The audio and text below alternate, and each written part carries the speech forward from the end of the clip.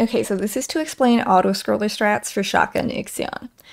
So basically for phase 2, when his health bar first goes up, he doesn't actually start attacking right away. He just kind of sits there doing nothing for a few seconds. So you can start phase 2 right next to him, fire off your alt fire if you have a good one, and go right into melee strats. Then after a couple of seconds, he will lift his blue glowing tentacle arm and start sending out the first auto-scroller attacks then. So basically, if you jump when he lifts his arm, you can avoid the first auto-scroller attacks. The timing is a little bit tricky, but if you do it just right, you can no-hit phase 2 auto-scroller. Then for phase 3 auto-scroller, it's different. When his health bar first goes up in phase 3, he starts sending out the auto-scroller attacks right away. It isn't delayed like in phase 2. So for phase 3, it's better to start off a little bit further from Ixion. And then when his health bar goes up, you can fire off your alt fire if you have a good one, and jump dash over the first wave of auto-scroller attacks to get next to him and go into melee strats. I usually still end up taking a hit during this auto-scroller, but at least that avoids damage during the first cycle of it and minimizes the hits. Quick note, of course you want to try to stay away from his sword arm while you melee because it does massive contact damage.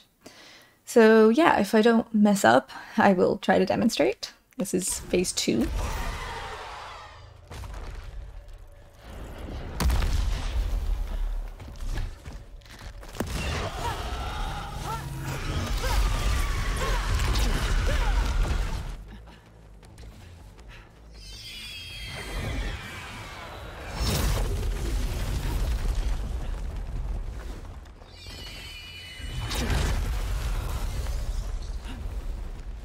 I'm also not the best at Shotgun Ixion, so this phase 2 is going to be slow.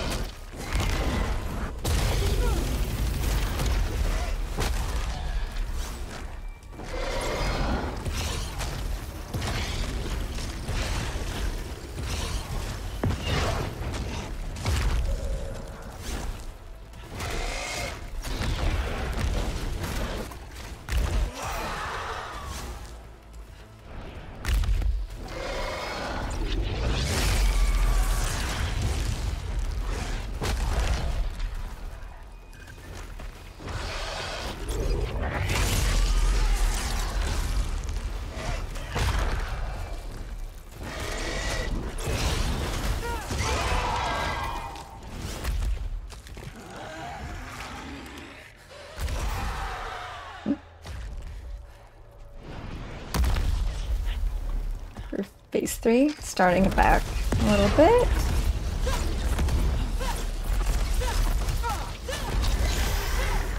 And yeah, that's how you do auto-scroller Shotgun Ixion.